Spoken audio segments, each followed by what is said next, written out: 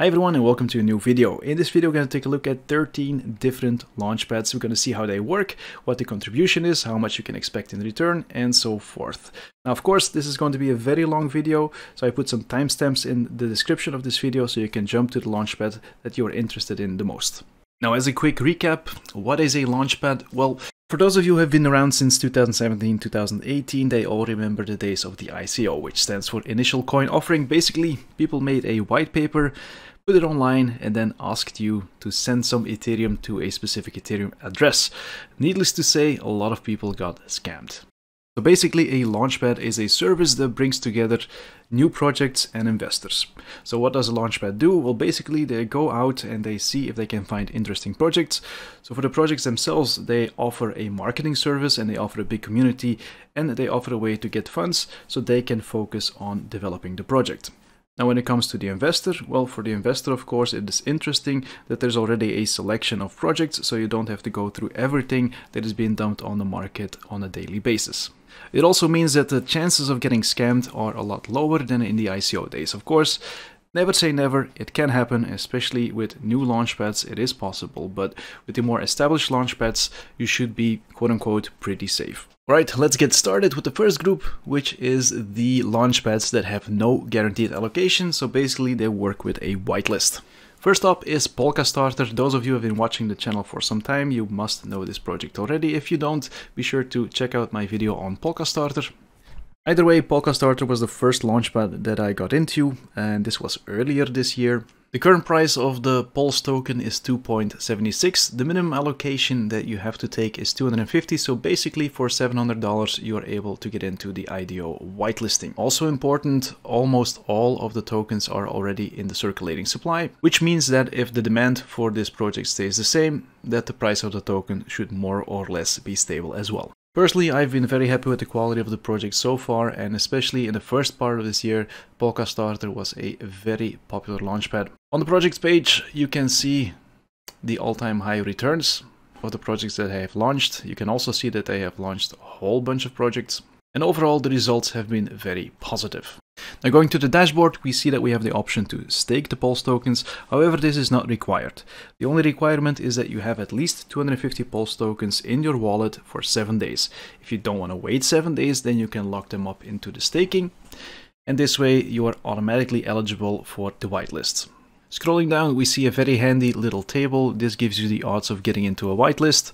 So if you only have the 250 Pols tokens, then you have 5% of getting in. If you have 10,000 Pols tokens, you have 50% of being selected. Very important to note, the amount of Pols tokens only increases your chances of being whitelisted once you're whitelisted.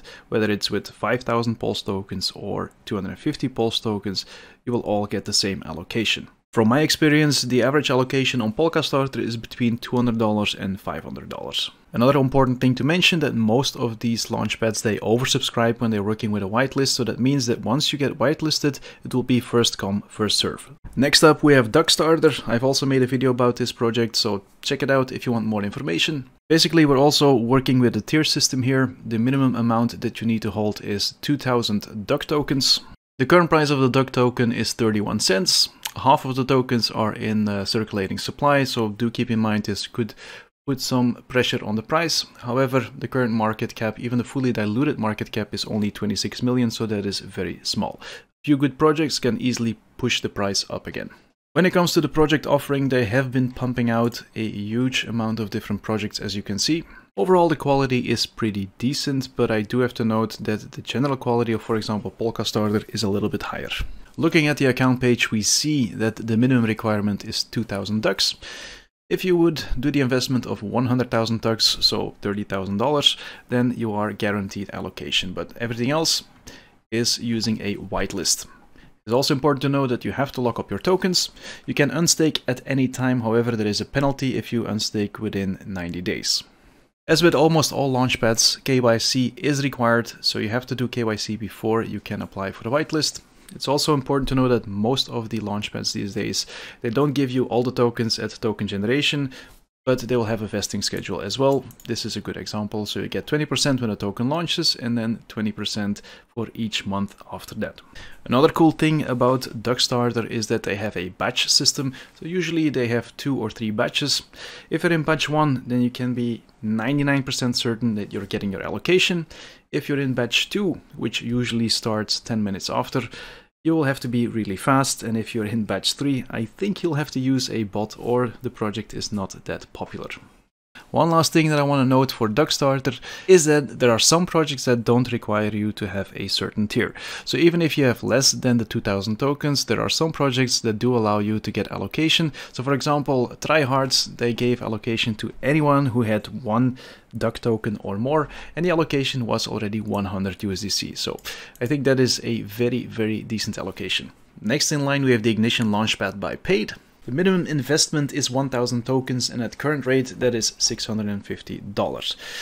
Allocation is sadly not guaranteed. You have to lock up your tokens for at least 10 days. This means staking is required, KYC is required as well. So when we take a look at the staking page, we see that the minimum period that you can't access your tokens is 10 days. That's very important. The unstake period is 10 days. So if you lock up your tokens today and you unlock them on the same day, you'll have to wait 10 days before you get them. Now, if you stake your tokens, you can decide to stake them long term, and this has a few benefits. So first of all, you will be earning interest on your tokens, and second of all, you will be increasing your chances of being selected. When it comes to allocation, it works the same way as it does for Polkastarter. So as soon as you get whitelisted, you get selected, and you get into the project, the allocation will be fixed. On average, the allocation size is $150. Now, if you're planning to lock up your token for an extended period of time, for example 1 or 2 years, keep in mind that there are only 20% of the tokens in circulating supply right now, so there are a lot of tokens coming on the market, and this can create some price pressure.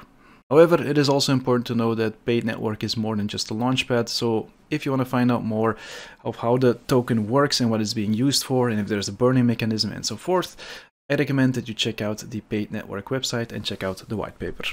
Next up, we have the Launchpad by Polkafoundry, which is called Red Kite.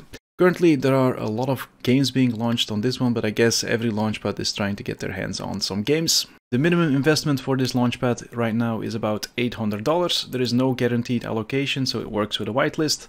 The minimum lockup is 8 days, staking is required, KYC is required, and yes, there is a way to earn interest. So when we take a look at the staking page, we see there are 3 options. One that doesn't include the IDO, but it gives you 30% APR, and then the 2 that we are interested in, a flexible one and a 3-month one. So if you take the flexible one, you have a 5% APR. If you lock it up for 3 months, you have 15% APR. So when it comes to lockup period, the minimum is 8 days, and the maximum, I guess, is 3 months. When it comes to allocation, on average, in the lowest tier, the allocation is only $50. Number 5 on the list is Chain Guardians. So Chain Guardians is a game, but they have a launchpad which is called Chainboost. So it comes to no surprise that all the projects that you'll find in here are game-oriented. When it comes to initial investment, the minimum that you have to do is 500 of their tokens, which right now is about $500. It's a whitelist system, so there is no guaranteed allocation, but if you are selected, then you are certain of your allocation. So it's not oversubscribed like we have with Polkastarter or Duckstarter. The only thing that you have to do is hold the tokens in your wallet, so you don't have to lock it up. Staking is not required. However, if you want to participate, then the first thing you'll have to do is KYC. As of right now, the staking program isn't live yet, and when we take a look at this page, I don't think it will be required, but it will help improve your boost score, and the higher your boost score, the higher the chance of being whitelisted. Once you are whitelisted, the allocation will be fixed, so it doesn't matter how many of the tokens you hold. This is the same system as we have with Polkastarter. If you are selected, everybody will get the same allocation. On average, the allocation size is $300, which is definitely really good. If you want to find out more about the allocation sizes, just click on the project and you will see what the previous project allocations were. So this one, for example, was $500. So overall, if you're into crypto gaming, I think Chainboost is a really interesting platform, and especially right now, the barrier to entry is pretty low compared to some of the others that we'll take a look at in just a second. When we take a look at the token, we see that less than half of the tokens are in the circulating supply, so keep that in mind. However, the current market cap is only 40 million and the fully diluted market cap is less than 120 million. Next up, we have a very popular one, which is DaoMaker. As we can see on the front page, they say venture capital recreated for the masses. Sadly, I think this project is victim to its own success, because right now the minimum investment that you have to make is almost $10,000. As we can see right here, it works with a whitelisting system. The minimum lockup period is 30 days, staking is required, KYC is required, and thankfully you will have some interest on the tokens that you are staking. The average allocation size is $200 and it is fixed. So it means it doesn't matter if you have 10,000 tokens or 2,000 tokens, everybody will get the same allocation size if they have a winning ticket. Now, another thing that we'll notice on the front page is that 60% of the circulating supply is locked. This of course creates a lot of price pressure on the token itself, and this is probably why the price of the token is so high. We also see that the average days locked is 476, which is insane. On the staking page, we'll get some more information about the APR that we can get. But as you can see, the minimum that you have to invest is 2,000 tokens and the minimum that you can stake is 30 days. Scrolling down, we also see that the system of DaoMaker is a little bit unique. When we click on what are the unstake fees, we get a little bit more information. So basically, all of the projects, they have a vesting schedule. And if you unstake your tokens before the total vesting is completed, you will lose the tokens that you still have to get. So for example, on day 1, you will get 20% of the tokens of the project that you have invested in, and each month after you will get another 20%. So let's just assume that you take that 20% tokens that you get, then you unstake your DAO tokens, well then basically you lose 80% of the tokens that you were still going to get in the future. This system of course forces people to stake their tokens for a longer period of time. So when we take a look at the projects, we see a good diversity of projects, but of course right now metaverse and gaming are hot, so most of the projects that are being launched right now are in that same niche. Scrolling down even further, we see a little list of completed sales and their results compared to their all-time high. Of course, you have to keep in mind that most of the launches have a vesting schedule, so the chances that you're selling all your tokens at all-time high are very slim. When we take a look at the token, we see that almost 70 million is in circulating supply. However, this is only 30%. Right now we have a market cap of 300 million, so a fully diluted market cap of 1.3 billion. Personally, I think this is super high. Having to pay 10k to get into a launchpad is super high as well. I don't think this is sustainable. And especially because so many tokens are still going to be released on the market, there has to be some price pressure on the price of this token. Next up, we have GameFi. They started out as a guild, but they also have their own launchpad. As you can expect, the full focus is on blockchain gaming. Taking a look at their Medium post, we see very clearly how the system works. So the minimum investment that you have to do is 20 GameFi tokens. At the current price, that means you have to invest a minimum of $3,200. If you do this investment, then the maximum allocation, so let's just say the average allocation is $60.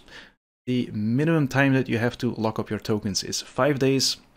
We work with a lottery system, so it's not guaranteed. And this is the same for the different levels except the last one. So just as we had with Duckstarter, there is a legend tier, which gives you guaranteed allocation. Personally, when it comes to the Launchpad, I think this is overpriced, especially if your allocation is only $60 and it's not even guaranteed. I also noticed that when you take a look at the projects, we see that several of these projects were available on other launchpads as well that had a lower barrier to entry. We see the Sidus one, Solis, we also had this at Red Kite, we had this one at Paid Ignition, and so forth. So yeah, if you're only looking for the launchpad aspect, I think there are better options out there. Alright, then it's time for the launchpads with a guaranteed allocation. The first one on the list is Trustswap. Important to know, Trustswap is more than just a launchpad. But let's take a look at the Launchpad. The minimum requirement to be eligible for the Launchpads is a trust score of 2,500. This means that you need at least 2,500 tokens and lock them up for 90 days before you're eligible. If you don't want to wait so long, then you have to buy 4,000 swap tokens. However, let's just assume you're willing to stake your tokens for 90 days. Then the investment is $3,200. If you don't want to wait 90 days, then you have to cough up $5,000 to get into the Trustswap Launchpad. Going over the facts, a lot of the projects are guaranteed allocation. However, there are some projects that they call flash launches and they work with a whitelist. The minimum lockup period is 7 days. Staking is required, KYC is required, and there is no interest anymore. In the beginning, they were still giving you interest for locking up your tokens, but this reward program has sadly ended. On average, the allocation size is $150, and it is important to know the allocation size will go up if you lock up more tokens. When it comes to the quality of the tokens, we can scroll down here and then we see all the different launches. In this column, we see the result from the all-time high, just as we saw with Polkastarter and DaoMaker, but then we have another interesting column, which is the current price and the current result. As we can see, it is still doing very well on all of its projects. So the first page is everything still green, with the worst one a 4x. Then on the last page, we see that everything is still green as well. So the worst performing still gave you a 20% up. And if you would have sold it at the all-time high, then you still would have a 4x on your investment. So overall, I think we can say that all the projects that they launch have been of a very good quality. Now, looking at the token itself, you still have to do an investment between $3,000 and $5,000, which is a lot. Of course, you can always still sell the token. The good news is that 80% is already in circulating supply, so there is not much to be vested when it comes to the swap token itself. The market cap is 100 million. So it's definitely not insane, especially if you know that there is more than just a launchpad, so this project has more to offer. If you want to find out more, be sure to check out my video on Trustswap. Number 2 in the guaranteed allocations is Gpool. You need to hold 100,000 tokens in your wallet, so you don't have to stake, you don't have to lock it up, there is no lockup period. There is guaranteed allocation. The minimum investment, however, is $3,000, so it's not cheap. So far, when it comes to the projects, there hasn't been any KYC, which makes this project pretty unique. And because there is no staking, there is no interest as well. However, they did announce a staking program, so you can expect a staking function in the future. When it comes to allocation size, this is also impressive. So on average, it is between $500 and $1,000, and the allocation is fixed. So it doesn't matter if you hold 100,000 of their tokens or 200,000, everybody will get the same allocation. When it comes to the quality of the projects, I'm still a little bit on the fence. However, it is also important to know that they are pretty early in the investment process. All the other launchpads, they are just before the launch, so there's already a lot of hype, and this causes the token to shoot up in price, and then usually it stabilizes. With Gpool, you are much earlier in the process, so it will take some time for the project to do more promotion and so forth. So the token still has to develop, and the price of the token still has to develop as well. So from that sense, it is a little bit more risky. There is not that much history, so we have these projects. They haven't done insane gains yet, except for the Gpool token itself. However, there are a few upsides as well. The allocations are really sizable, so it's between $500 and $1,000. There is no KYC, and this can be important for some people as well. When it comes to the token, the circulating supply is 350 million. Total supply is 500 million. This means that 70% is already in circulation. The project itself is pretty small, so we have a market cap of 10 million and a fully diluted market cap of 15 million. This also means that if Gpool is able to attract a very interesting project as an exclusive, that the price of Gpool will shoot up immediately.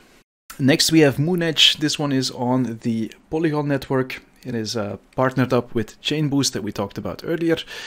This project, however, has guaranteed allocation. Right now, the cheapest way to get in is $400, so you have to buy 500 of the Moonedge token.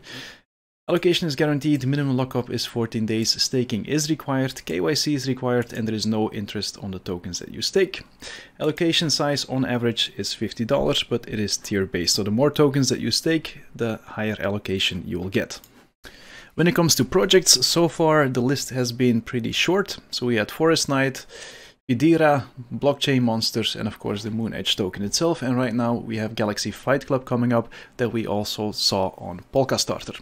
Now I tried to get into the Blockchain Monster allocation, and my allocation here was, I think, $18, so it was really low. It was guaranteed allocation, of course, and the investment, quote unquote, is only $400. So yeah, I'm not super convinced with such low allocations, but then again, the membership cost is pretty low as well. Next up, we have Copperlaunch. I did like to include this one because this one is completely decentralized. This means there's also no KYC, and they work with a Dutch auction system. And recently, they made a browse list. So this list has been curated, so to speak, and the other list is completely free. Anyone can put a project on here, so please read this warning, because anyone can put anything on this launchpad. So probably there are a few scams in this list. So personally, I keep this list closed and I only look at the curated list. So how does it work? You click on a project and then you'll get some more information about the project, and then you have the Dutch auction. So basically it starts at a certain price, and the more people that want to get in early, the higher the price they will get. If less people are buying, the price will drop, and eventually if nobody buys, the price will end up for this project, for example, at 45 cents. The interesting thing about Copperlaunch is there is no membership, anyone can get in, so the membership cost is 0. There is guaranteed allocation, of course, as long as the tokens aren't all sold. There is no lockup period, there is no staking required, there is no KYC, and so forth. And the allocation, of course, is whatever you want to invest in. Number 12 on our list is Starlaunch. This is a little bit of a special one. I think the minimum investment that you have to do is 1 star token. So right now it's less than $10. So what you have to do is you stake the token, and in return for staking the token, you will get the N2H4 token. Now, this token itself has no value on the open market, but this is a token that you need to apply to a certain project. So the first thing you have to do is create a vault. Then you have to lock up your tokens, and you can choose to stake your tokens without a lock. But then, and this is really strange, the stars that you lock up in their system will decay over time. So this is almost at 1%. So basically, after 120 days or something, you will have 0 star tokens left. If you want to avoid this, then you have to stake your tokens for at least 90 days. Next thing you do is go to the project page, and there you can assign your N2H4 token. So it's very important, you will be burning those tokens. So you have to be really, really careful in which projects that you're going to invest in. Now, just as an example, I have the Monkey Ball project. So we only had 4 days to stake. I staked $700 worth of tokens. That gave me 3.4 of the N2H4 tokens, and that gave me $3 of allocation. So yes, it was guaranteed, but it was very, very little. So personally, I would stake a minimum of $1,000 worth of tokens and then hope that the price of the star token doesn't tank, of course. This will give you, I think, enough of the farm token to allocate to a certain project, because right now, as you can see, 3.4 of those tokens give you just a few dollars worth of allocation, and personally I don't think that is worth locking up your tokens. So yeah, it is an interesting system. I don't know if it's going to work, but we'll see how this pans out. The last one on the list is Seedify fund. This one is also 100% focused on blockchain gaming, and I think when it comes to gaming launchpads, this is the biggest one. However, when it comes to investment, it is a lot higher than, for example, Chainboost. So for me, my personal favorite when it comes to gaming launchpads is still Chainboost. So taking a look at the Seedify system, we see that the first tier is 250 S-Fund tokens. At current price, that is $3,000. Now, it's very important to know, I did put this one in a guaranteed allocation list, but if you have only tier 1, then you're also in a whitelisting system, so it's not guaranteed. The first tier is tier 2, where you need 1K allocation, and at current prices, that means that you have to invest $12,000 if you want to have guaranteed allocation. Then, of course, the rest of the tiers we're not even going to talk about because those prices are insane. So, if you invest in tier 2 or higher, guaranteed allocation, yes. You have to lock it up for at least 7 days. Staking is required, KYC is required, and you will be getting interest on your staking. Scrolling down the Medium post, we see that if you lock it up for 7 days, you get 5% APY, 14 days 11, and all the way up to 60 days where you get 55% APY.